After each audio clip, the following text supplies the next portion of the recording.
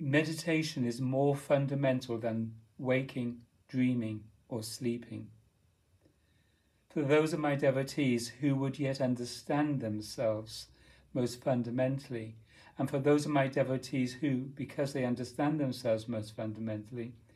will not settle for less than freedom and happiness, and for those of my devotees who would enjoy the ultimate and inherently perfect realization of the inherently perfect, intrinsically egoless, and self-evidently divine self-nature, self-condition, source condition, and self-state, and for those of my devotees who have recovered the unique and comprehensively effective ability to more and more satisfy the impulse toward most perfectly ego-transcending, transcendental, inherently spiritual, and self-evidently divine real God realization, meditation, or as the case may be, perfect contemplation, has become as necessary as food and rest, and more fundamental than the waking state itself,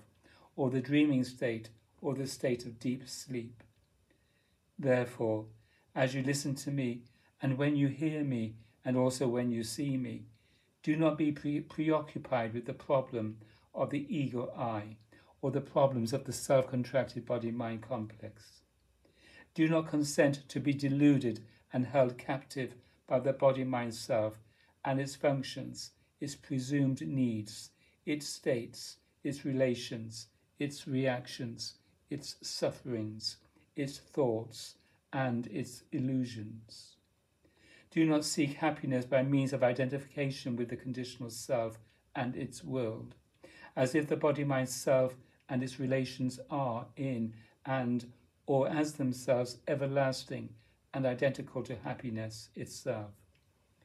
Be truly and by truth aroused from your waking state, and indeed from every psychophysical or conditional state. Indeed, be thus aroused daily, and then ultimately and inherently most perfectly. Let your inherent identity as the by me avatarically self-revealed, free, transcendental, inherently spiritual, intrinsically egoless,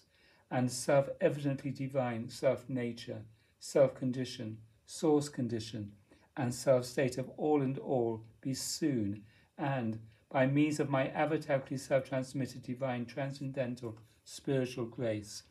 directly aroused by means of true and deepest meditation, and in due course perfect contemplation on, in, and as me, the only one who is.